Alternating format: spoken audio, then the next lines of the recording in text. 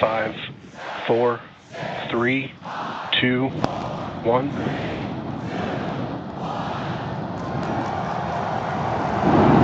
We have liftoff. They did it again.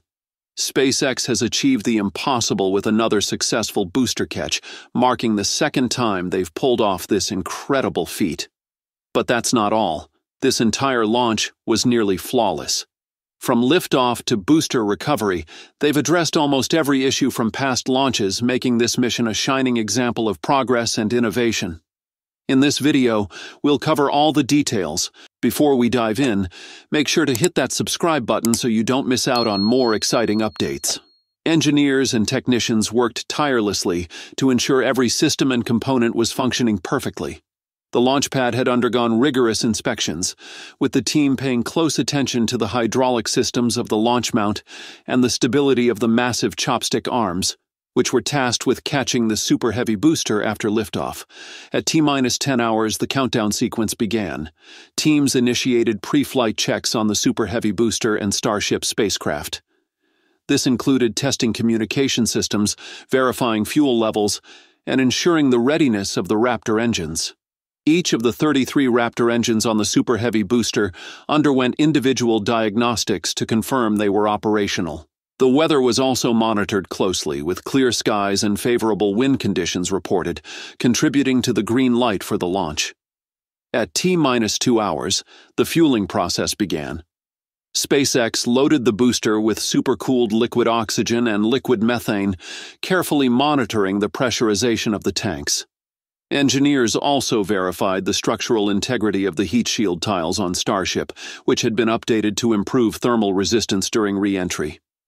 At T-minus 1 hour, the final go-no-go poll was conducted. Each team leader confirmed their system's readiness, from propulsion to guidance and navigation. The results were positive across the board, signaling that the mission was proceeding as planned. The live broadcast began, with SpaceX providing real-time updates and visuals of the rocket on the launch pad. At T-minus 10 minutes, the automated launch sequence was initiated. The launch tower's chopstick arms were retracted to their holding positions, ensuring a clear path for the rocket's ascent. Engineers monitored the countdown closely, watching for any anomalies. At T-minus 2 minutes, the rocket's autonomous systems took over, with the onboard computers finalizing pre-launch diagnostics. At T-minus 10 seconds, the Raptor engines ignited in a staggered sequence, generating a deafening roar and a bright plume of exhaust. The engines ramped up to full power, producing a combined thrust of 16.7 million pounds. At T-minus 0, the clamps holding the Super Heavy booster in place were released, and the rocket began its ascent. The initial phase of the launch was smooth. The Super Heavy booster performed flawlessly, propelling the Starship vehicle into the sky with unprecedented power. The live feed provided breathtaking views of the rocket climbing through the atmosphere, leaving a trail of fire and smoke. The Raptor engines operated at optimal efficiency, with no signs of instability or performance degradation. At T-plus 2 minutes, the rocket passed through max Q, the point of maximum aerodynamic pressure. This milestone was crucial as it demonstrated the structural resilience of both the booster and the spacecraft. At T-plus 3 minutes, the main engine cutoff occurred. The Super Heavy booster shut down its engines, completing its primary role in the mission. Moments later, the booster separated from the Starship spacecraft, which continued its trajectory using its own Raptor engines. The separation was seamless, marking another successful step in the mission. The focus then shifted to the booster's descent and recovery.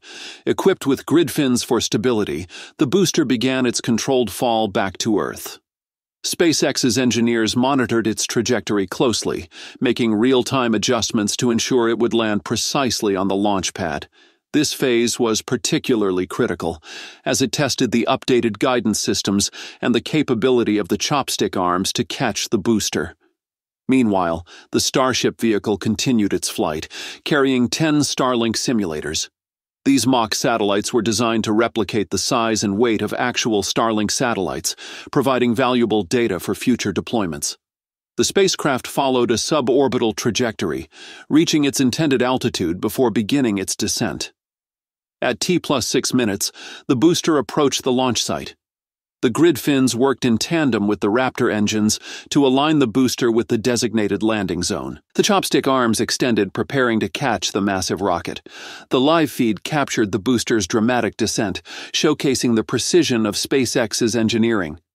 At T+7 minutes, the booster successfully landed, with the chopstick arms catching it midair and securing it to the launch tower. The booster was then safely lowered onto the pad for post-flight inspections. The Starship vehicle continued its descent, with the upgraded heat shield tiles performing exceptionally well, protecting the spacecraft from the intense heat of re-entry. But just as the mission seemed to be proceeding flawlessly, an unexpected event occurred. At approximately 8.5 minutes into the flight, telemetry from the upper stage was abruptly lost. Moments later, the vehicle exploded, breaking apart during re-entry over the Turks and Caicos Islands. The debris scattered across the sky, creating a spectacle that resembled a meteor shower. Witnesses in the region described the scene as both mesmerizing and unnerving, with fragments of the spacecraft lighting up the night sky as they burned upon re-entry. Initial investigations point to several potential causes for this catastrophic failure. One possible issue may have arisen during the propellant venting process. Toward the end of the burn, excess liquid oxygen is typically vented to maintain balance and stability. A leak or an improper venting sequence in the aft section could have created an unstable environment, potentially leading to a combustion event in an area that should have remained inert. This would explain the sudden explosion and disintegration of the upper stage. Another scenario being examined is an engine malfunction. The upper stage of Starship relies on its advanced Raptor engines, which operate under extreme thermal and mechanical stress. If one or more engines experienced a failure during this critical phase, it could have destabilized the vehicle. Such a malfunction might have triggered the loss of control and the subsequent explosion during re-entry. Structural integrity is also under scrutiny as a contributing factor. The intense conditions of re-entry subject the vehicle to tremendous thermal and aerodynamic stress. While the upgraded heat shield tiles performed as expected, it's possible that another part of the structure was compromised. A structural failure at such a critical moment would have left the vehicle vulnerable to disintegration as it attempted to re-enter the atmosphere. As debris rained down over the Turks and Caicos, SpaceX engineers quickly began efforts to analyze the remnants to identify the root cause of the failure. Regarding the issue, SpaceX made a statement on Twitter saying, "Starship experienced a rapid, unscheduled disassembly during its ascent burn. Teams will continue to review data from today's flight test to better understand root cause. We'll share more updates about the cause of this issue as we uncover them. Don't forget to subscribe, and we'll see you in the next one."